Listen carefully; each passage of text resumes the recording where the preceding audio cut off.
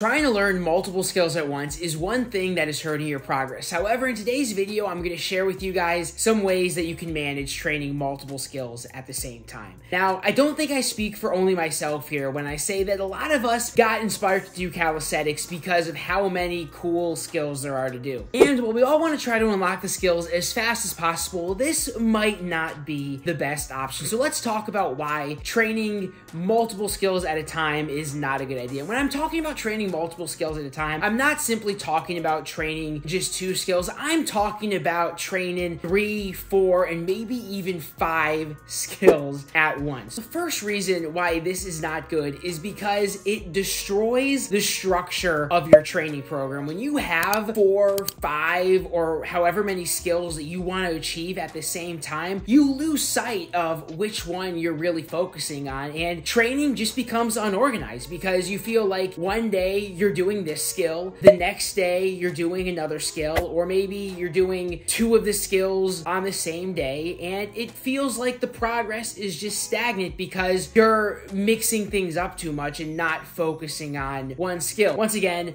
forgetting which skill you really care about, and that creates a rift in the structure of your training program. Next thing is injury risk. When you're learning new skills, it's very tough for the CNS at first to adapt to what are the proper muscles that should be used in this skill. So when you're first learning skills, you're using every muscle in your body. And then over time, your body becomes more economic in how it's able to perform the skill. So with that said, when you're training a bunch of things that are completely new to you, you highly increase your risk of injury. Once again, because your body is working so much harder to perform them. The other thing is too, you have less time to train your skills because once again, going back to the skills being new, them being more demanding at first, well, now you have less time to focus on training each one, and this can actually get a little stressful and lead you to the point where it's like, am I really even making progress? Should I continue doing this? And that's why I would like to share an anecdote from my training last year. A lot of you guys that have been following, and some of you guys have even just messaged me about this, saying like my just progression and mindset has been so much different, because in a lot of my videos towards the end of 2021, I had a very bad attitude. I was constantly complaining about getting injured, not that I was making progress, and I really just didn't feel good about myself at that time. And now I look back at that and I think, wow, well, at that time I was training so many skills at once. I was trying to get VG, I was training Victorian, I was training Pelican, I was training Iron Cross, I was training deep push-ups. I don't even know how that makes sense. I was training Pelican without deep push-ups. I was trying to improve my Maltese, and again, that doesn't make any sense. I was training VG without being confident in my Maltese. So training all of these skills at the same time led to me just constantly, thankfully I didn't have any super serious injuries, but it was to the point where it's like I would always have some minor injuries because of just the ridiculous amount of volume and different skills that I was doing at a particular time. From my own experience, guys, be patient and just knock off one skill at a time. And I know what you guys are thinking, well, if I achieved planche and now I'm ready to focus on Maltese and just start training Maltese and I don't train planche as much, am I going to lose my planche?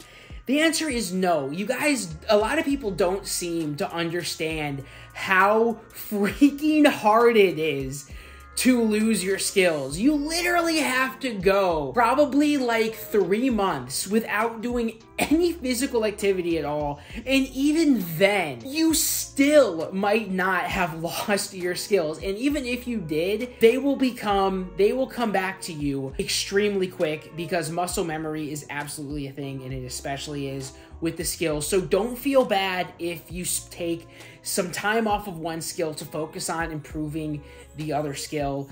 trust me, they will both end up getting better because of that. Because if you think about it, right, you get stronger in like Maltese or something, that's probably going to help your planche. That's probably going to help your iron cross. That's going to carry over to a lot of other skills. The same thing could be said with Victorian. You start training Victorian on rings, you get really good at it. Well, guess what? You're probably going to get better at stuff like touch front lever, straight arm touch, front lever pull-ups. Any skill out of front lever, you're probably going to get better at from training Victorian on rings. So with that said, of course, there are still some ways that you can train multiple skills at once. And these are things that I actually do in my training, and one thing that I would recommend that you guys do. If you are going to try to train multiple skills at once, I would just make sure that they are opposing muscle groups. So for example, if you're trying to learn the planche, I would definitely pair that with trying to learn the front lever as well, because they're opposing muscle groups. In training, planche progressions and front lever progressions in the same session can offer you a great upper body workout, and you will improve. And that's also pretty efficient because you're training them. But doing like 2 push skills in a row, like say you're trying to maybe learn 90-degree push-ups and planche push-ups at the exact same time. Well, first of all, one, why doesn't this make sense? Because one skill is far harder than the other one, that being the planche push-up. And 2, again, they use the exact same muscle group, so you're going to be tired out once you move on to training one of them. And even if you're doing them in separate days, you'll still feel that fatigue, and that's still just less time that you can put into one skill. So in this situation, the best thing to do would be to first focus on learning the 90-degree handstand push-up, and then after that, move on to the planche push-up. I know that seems like it would be something that would be kind of obvious, but even if you look at an example from my own training, I was trying to learn freaking pelican while sucking at planche push-ups last year. So